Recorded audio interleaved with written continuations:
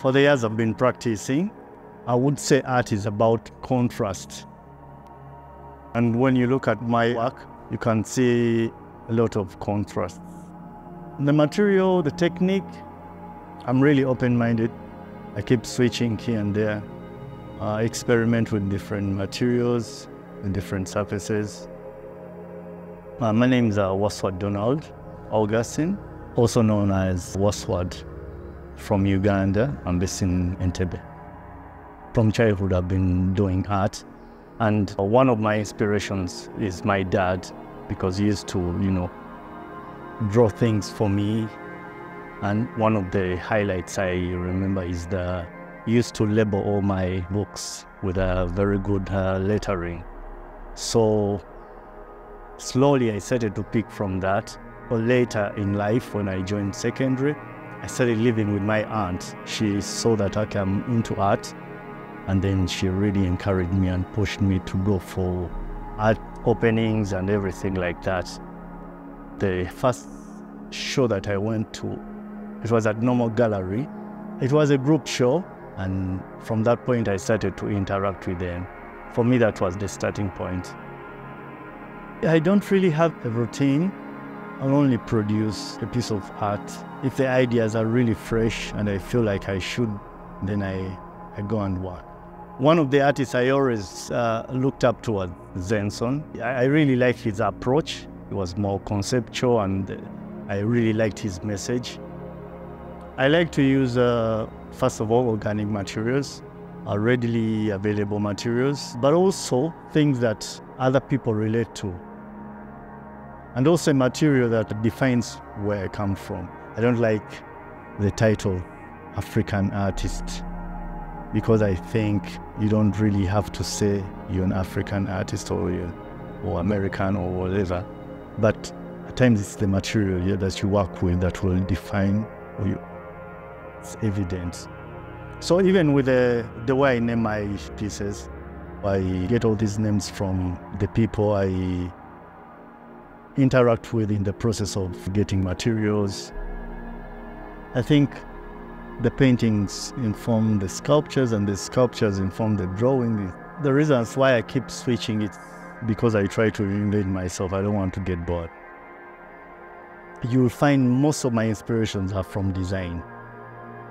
I really love architecture, and I really love fashion.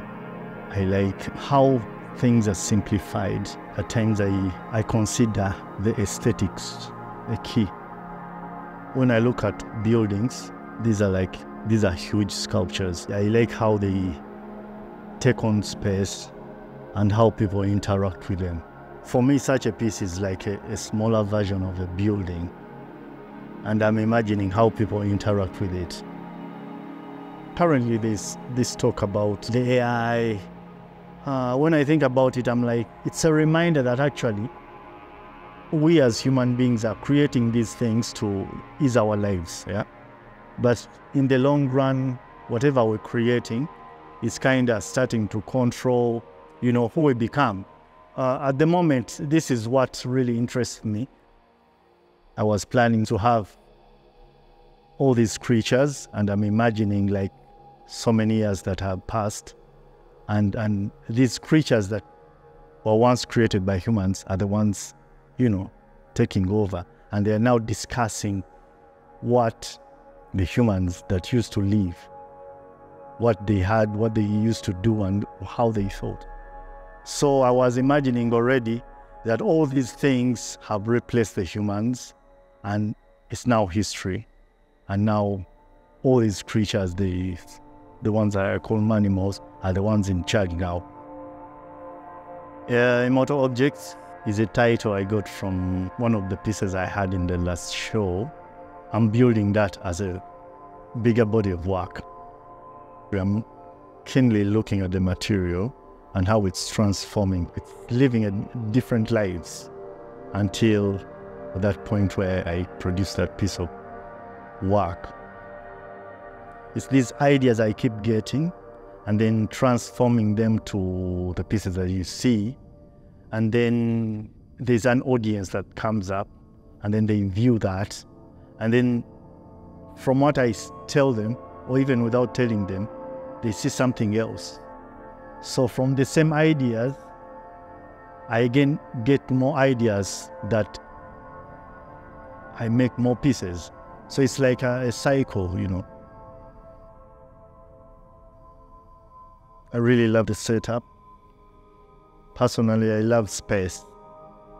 And actually you can see that in my work. I've always wanted to have a bigger space where I can show my work as a whole.